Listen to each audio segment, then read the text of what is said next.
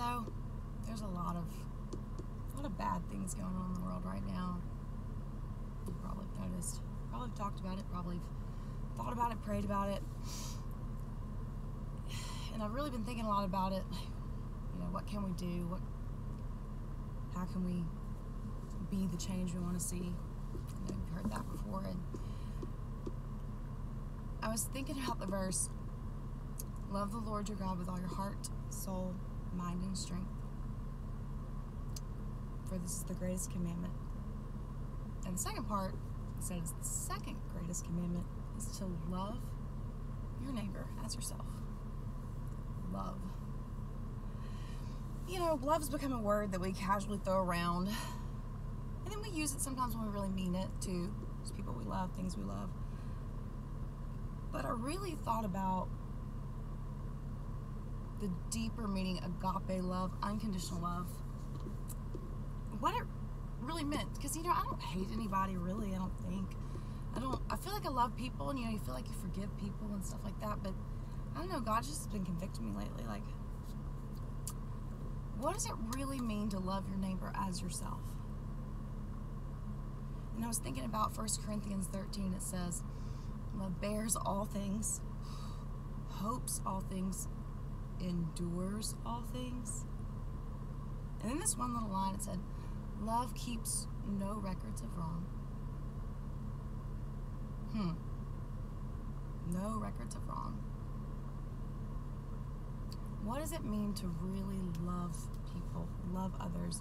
It means loving the people that have hurt you, loving them, keeping no record of the wrong. Like, love that.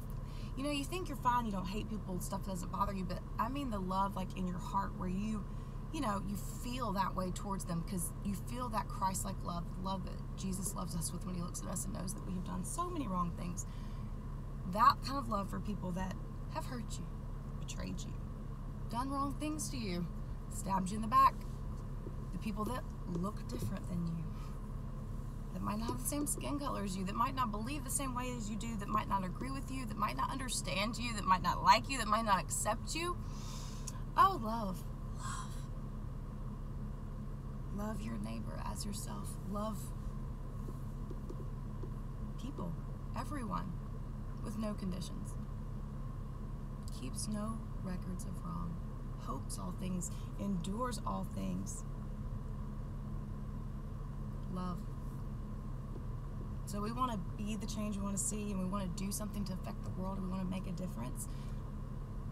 That means we have to love people unconditionally. Keep no records of their wrong.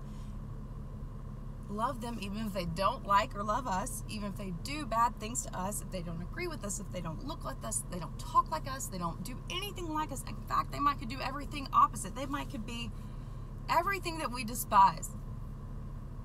Love. Love.